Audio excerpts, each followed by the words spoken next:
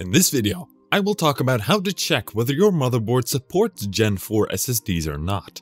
The short and simple answer to this query is a yes. Gen 4 SSDs will work on almost any motherboard, as long as it has an M.2 slot capable of supporting NVMe SSDs. However, and this is important, to get the full potential of the Gen 4 SSD, you need to insert it into a relevant Gen 4 M.2 slot on your motherboard. Inserting it to an older generation M.2 slot will result in significant performance loss. Basically, Gen 4 SSDs are designed for the PCIe version 4 motherboards. To understand whether they will work on your particular motherboard or not, you will need to briefly understand how the backwards and forward compatibility of the PCIe interface works. So, as mentioned, Gen 4 SSDs use the PCIe interface, and as such, the M.2 slots that they go into are connected to PCIe lanes. PCIe lanes are like information highways that are used by PCIe devices like Gen 4 SSDs for transferring data. A PC has a limited number of PCIe lanes, and an M.2 slot, where the Gen 4 SSDs plug into, typically connect to 4 PCIe lanes. The speed of each lane varies depending upon the version it belongs to, so much so that with every generation, the per-lane PCIe speed doubles. This is best explained using the table here on Wikipedia. You can see the different versions and their corresponding PCIe lane speeds. You can see here that a PCIe version 3 per lane, or an X1 speed, is 0.985 GB a second. 4 lanes, or X4 lanes, conforming to PCIe version 3, would translate to 3.938 GB a second. Again, M.2 slots 4, or X4 lanes. Looking at the PCIe version 4 speeds in this table, we can see that the X4 lanes conforming to this version have speeds of 7.877 GB a second. So, a Gen 4 M.2 slot would be twice as fast as the M.2 slot conforming to the older 3.0 version.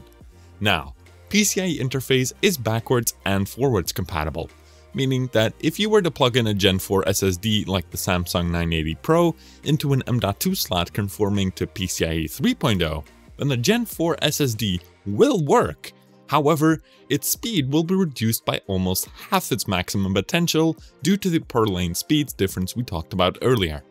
To check if your motherboard supports Gen 4 SSDs or not, you will need to look into its technical spec sheet. To do that, you will first need to figure out the make and model of your motherboard.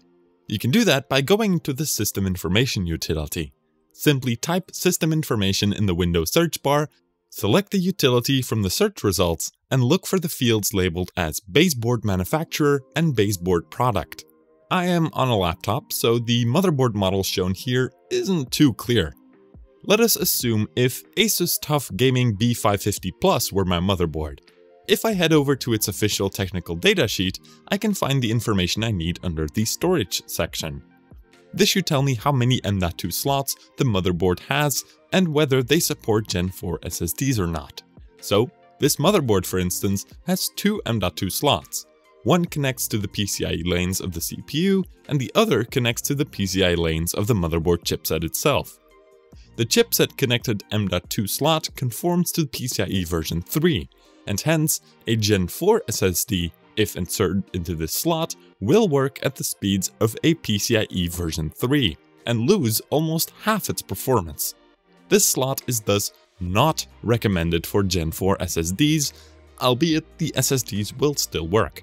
The second slot is a bit interesting. The slot does conform to PCIe version 4 if the CPU we install is from AMD Ryzen 5000 or 3000 series.